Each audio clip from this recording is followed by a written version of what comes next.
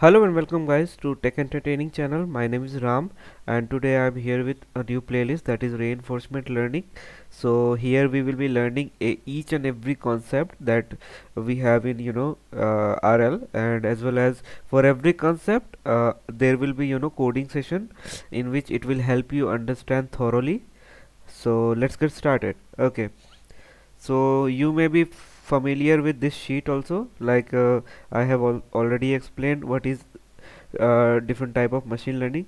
So since it is a new playlist, I will be explaining this again. Okay, so basically in machine learning we have different type of learnings. As you can see, one is supervised learning, one is unsupervised learning, then the third one is reinforcement learning. So what are all these? So basically supervised learning, what happens, the algorithm is given label data, which means the data is already classified or labeled with correct output. Okay, so the algorithm then learn to make prediction by mapping input features to the correct output. So it's like a teacher supervising a student, the learning process, giving the correct answer and the feedback to the students response. So in this, the algorithm tries to learn pattern and the relationship in between data to basically generalize its prediction to new unseen data, which will we will be testing with some data which is we haven't used on the training set.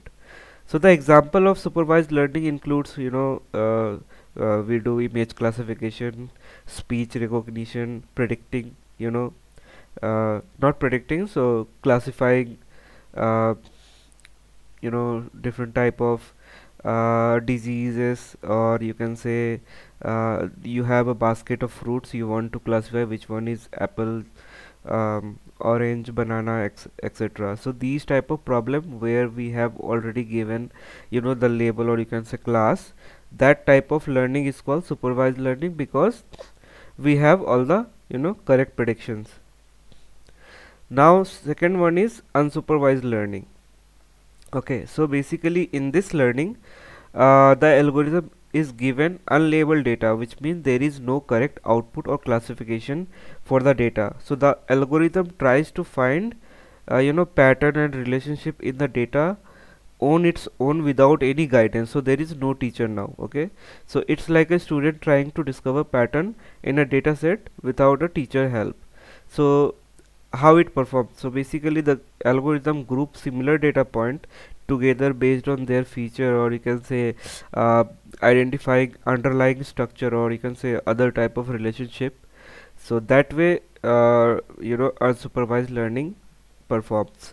So the example of unsupervised learning will be like clustering algorithm. So suppose you want to see what are the different region uh, people eat chocolates. Okay, so you want, so suppose you came up with a product, with a chocolate product, and you want to see what is the demographics of existing chocolate people are eating. So that time what you will do, you will use clustering technique to see which cluster eat uh, different type of chocolate based on what all category have decided, like that. So this is just an example.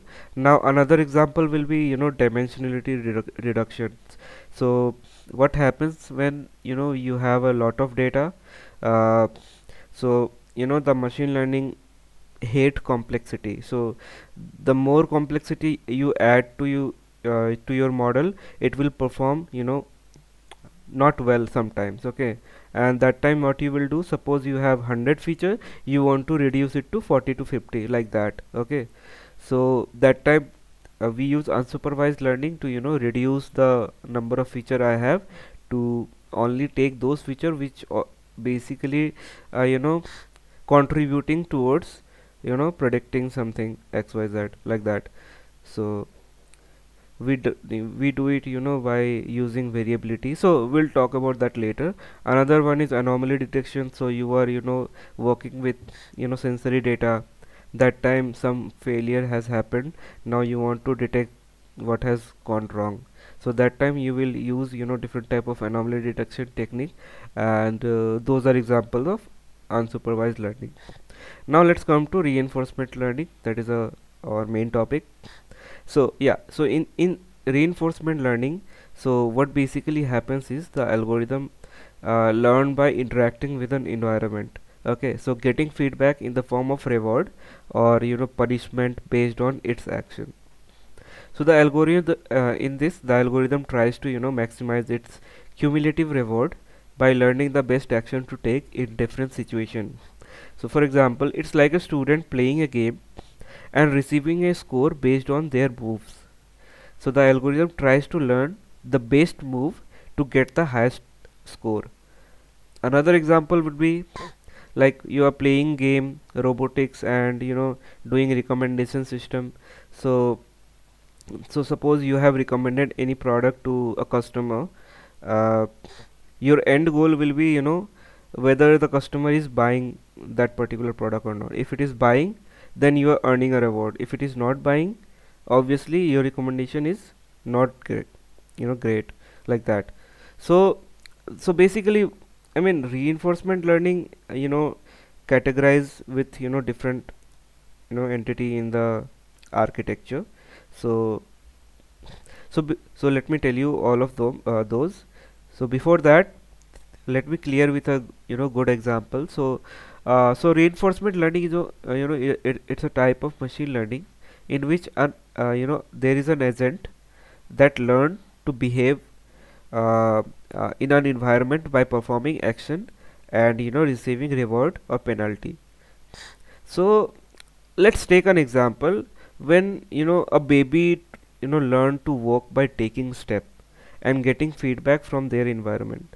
So to summarize, agent observe the environment and then take an action which he thinks is good. Okay, after taking the action, the environment tell him or her how good that action was in the form of reward. Okay, so this also like present a new observation to the agent. So in the beginning, what happens, a baby does not know how to walk, right, and take random action such as scrolling or standing up, right.